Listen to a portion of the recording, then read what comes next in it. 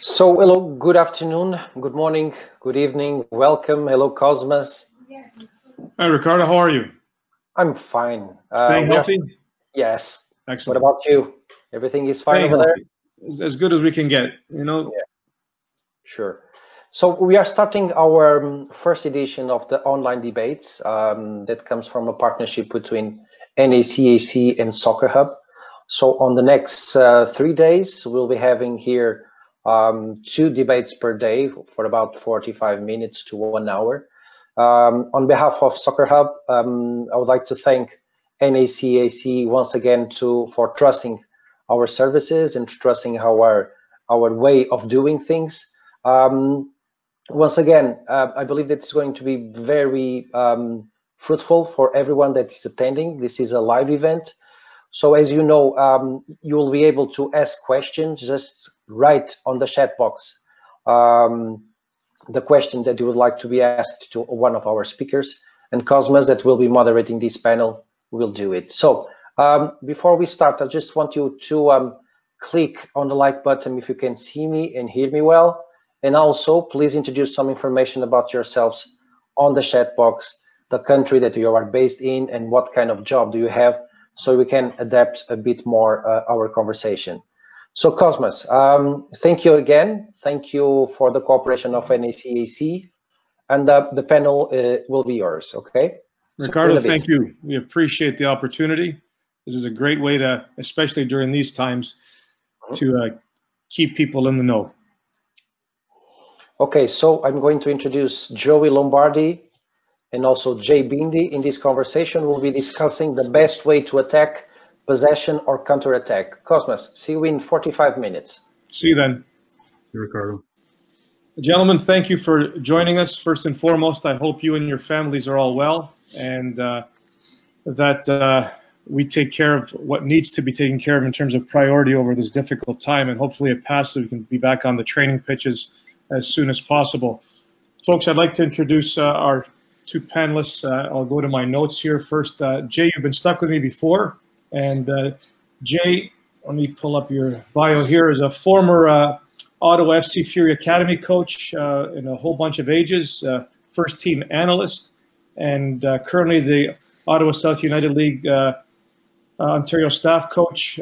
Also currently works with the Austin Bold FC as their analyst and opposition scout, and has had coaching internships all over the place. FC Porto, Academica, Fenerbahce, Besiktas, Torre de Setúbal, and Mania Sport. Also has a coaching experience in terms of licensing with the FAW and is a UEFA B candidate.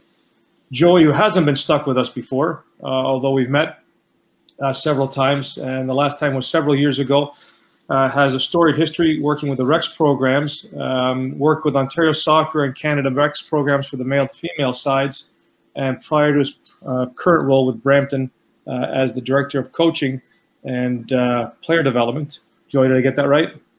I was, yeah, I'm currently Director of Player and Coach Development for Brampton FC.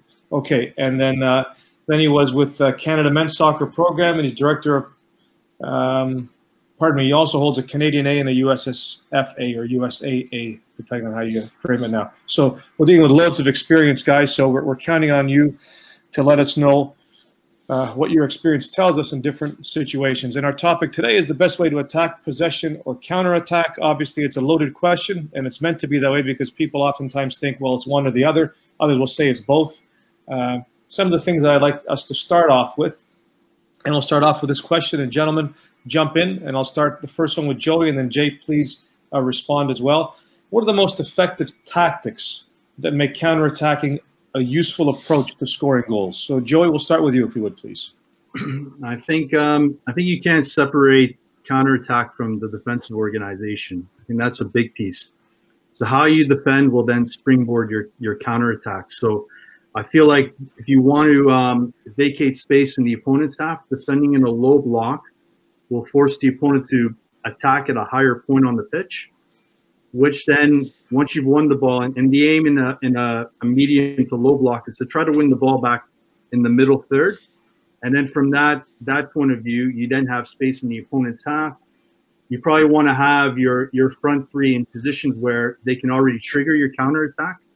And I always like to have a designated link player, probably my attacking midfielder, that I want to find as my first point in the transition to then springboard my counterattack. So I say how you set up in your defensive shape, probably a medium block's an effective way to then allow you, once you've won the ball in the middle third, to have space in the opponent's half to find your link player and then find your next phase of transition in behind the back line of the opponent.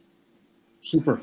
Jay, any thoughts to add? And based on what you consistently look at film, do you find that there's anything different in the conversation you would like to add, or anything that you would say based on your experience with certain opponents that you've coached against over the course of the last several years?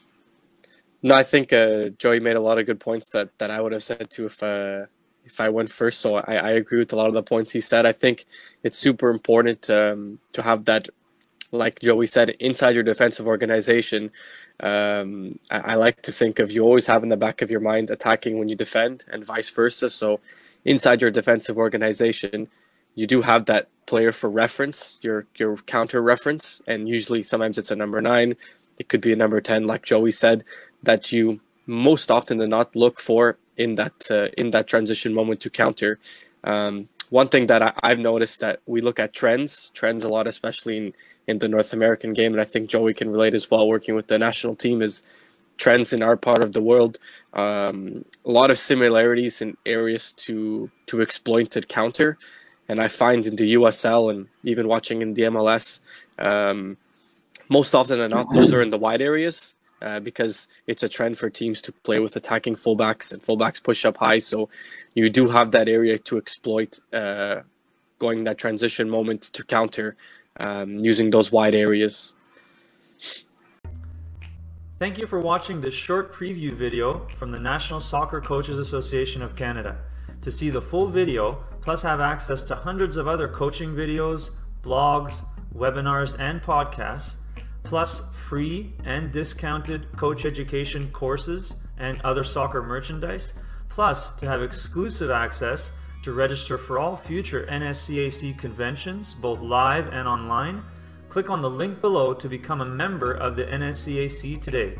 Also, please remember to like and subscribe to our YouTube channel, as your continued support allows us to continue to provide coach education and coach development resources to soccer coaches across Canada and worldwide.